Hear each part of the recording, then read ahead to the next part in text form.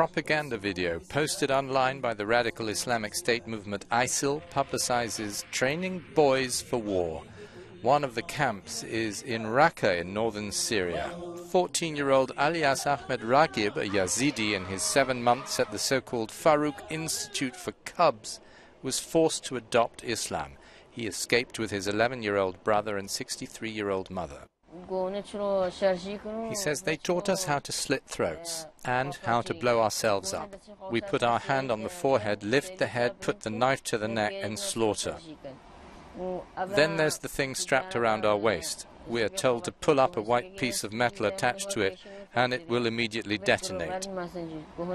We are also taught to pull the pin on a hand grenade and throw it immediately or we will be caught in the explosion. ISIL says openly it wants to eliminate the Yazidi religion, which is based on ancient Iranian traditions, not Christian, Jewish or Islamic. Alias is now in Qadiyah refugee camp in the northern Kurdish city of Dohuk. He says when a person completes training at the camp, he is sent to another one where training is more strict before being sent to fight in Kobani. They tell us we will fight Yazidis and kill them because they are infidels, and if you die you will go to heaven and they will go to hell. Yazidi groups have reported ISIL mass executions, rapes, enslavement and the abduction of children to the International Criminal Court. Ahmed Hamada Shiab spent 2 months at the same camp as his cousin Alias before escaping with his aunt. The 10-year-old says we were more than 80 Yazidi children at the camp in addition to Muslim children, aged 5 up to 15. My 15-year-old cousin is still there.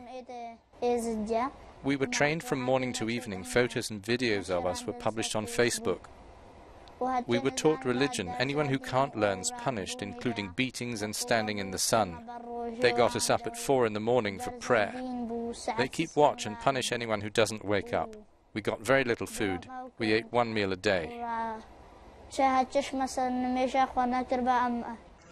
Ahmed was captured with his family and thousands of other Yazidis when ISIL seized their ancient hometown of Sinjar in northern Iraq last August. The militants use young women as sex slaves. The boys are taught to kill their own people.